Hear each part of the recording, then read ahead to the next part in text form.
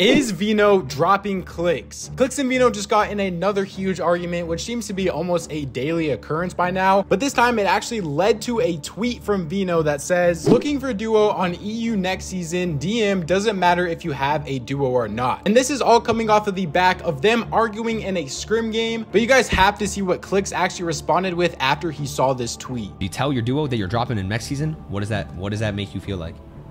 That makes you feel like a bad player. It's meaning that what's the point? You already know it just makes you feel like it just hurts, you know? I mean, I'm not gonna play good, bro. I never give my input about a gameplay because I always get on, bro. So I give my input one play. I give my input. He leaves the room, bro. Crazy.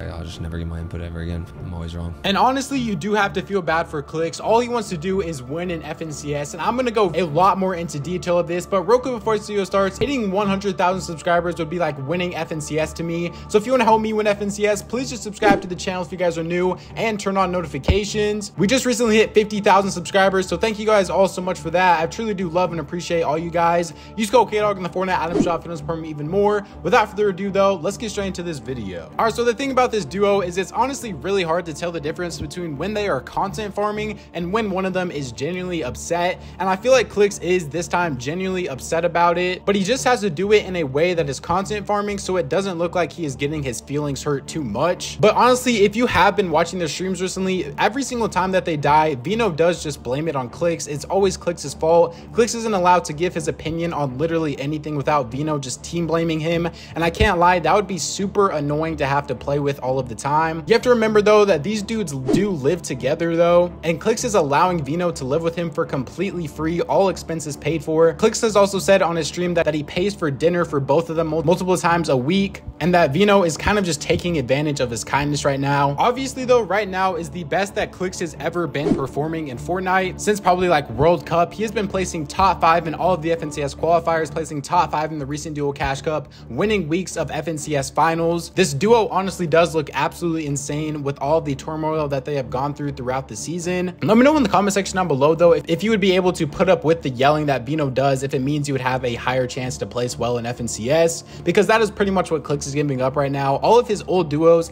like Epic Whales, Scented, Dukes, they were all a lot nicer, and they, even when they weren't placing as well, they were still very friendly with each other. But even with how good Clix and Veno are placing, Veno is just never satisfied as a player, and he is never satisfied as a person. I feel like that is just the type of person that Veno is though, and that is honestly a big difference that a lot of people are seeing now between EU and NA players. Like most of the NA players are super friendly with each other. They'll all hang out outside of streaming and outside of Fortnite and like play basketball together, all those sort of things. But then you look at EU and it is the complete opposite. You have the top tier players like Tayson saying that he doesn't want to be friends with his duo because it is supposed to be like a business, and as soon as you are too close with your duo, you guys become complacent to bad results. And honestly, I have to partially agree with that, because if you're friends with someone, you're not going to be able to be completely honest with them and tell them the truth because you don't want to hurt their feelings. But that is honestly the exact opposite of what Veno is, and that a lot of the Clix viewers are just going to have to get used to that if they want to see Clix be able to win an FNCS, or if they want to see Clix be able to qualify for the LAN event. This is by far Clix's best chance he is ever going to have to be able to win an FNCS.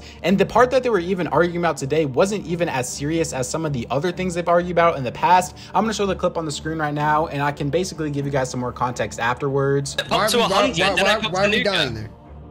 Because you keep antagonizing them. You edited 4 times. They're gonna key us no matter what. What the fuck? Man, they hit us 190. That's the same team that hit us 190. We'll hit you 190. Yeah, it was 45 seconds ago, a minute ago. I was back to fully fit. They hit me 20 HP, bro. If I give them more surge, they weren't gonna keep me. So I mean, yeah, this was basically what caused the whole argument. If you saw the play that actually happened, it really wasn't even anything that serious. I don't even know why it ended up escalating to the point where Veno was talking about a looking for duo tweet. But we recently just saw Veno and Clix make up on stream for like the 100th time now. I'm gonna show that clip as well. Don't read my chat, bro. Hey, we good? Was it? Yo, hey, okay, this is really getting zesty. Come on, don't do it. Don't do the kiss part, please. Hey, actually, don't, please. Come on, bro. Like, they already think I'm coming out, bro. Don't, dude. All right, so it wasn't any of our faults. No, it wasn't. Nah, bro. We could have a little hug. Got you, bro. So I mean, for all of the Clix viewers out there that are saying that Clix should drop Veno and that Veno is just way too toxic for him, I completely disagree. At this point in Clix's career, the only thing he really has left to accomplish is winning an FNCS. And if he truly wants to accomplish that goal, he needs to play with somebody like Veno. He needs to play with someone that is going to yell at him, be strict with him, give him this type of, like, you have to perform at your top level performance or we're not going to be playing together. And like, they don't care that he's Clix, they don't care that he's famous, they don't care how rich he is, anything like that. It's someone that just wants to win, and Veno is the perfect person for him. I definitely do think that Veno should lighten up a little bit on him sometimes, because he is super strict with him, literally 24/7 it seems like. But if Clix truly wants to win, maybe that is just what it is going to take. And at the end of the season, if they are able to win an FNCS, no one will even say anything about this. No one will care how Veno treated Clix all season or anything like that. But if they end up placing bad this season and they're not even able to qualify for the LAN event or anything, it would probably go down as one of the most disappointing seasons of all time in Fortnite history. The amount of hype that this duo has right now and just the amount of content that they have been making, Clix is back to being probably by far the biggest content creator in Fortnite. But this is the season that everyone is saying that Clix actually has a chance to really win FNCS, and they have been saying that for over 6 years now. But to me personally, this is definitely the season that I feel like it could get done. Another thing with Veno saying that he's looking for a duo next season, the next FNCS we're gonna have doesn't even start until like January or February, so that would be a very long time away. It could not even be a thing of like him just not wanting to play with Clix. It could just be a thing of he's just going to be moving back to Europe in 6 months, because after this season we have the LAN event next season, so there's no like FNCS qualifiers, it's just the LAN event. Then we go back to OG chapter 2 Fortnite, and then by then it is going to be January or February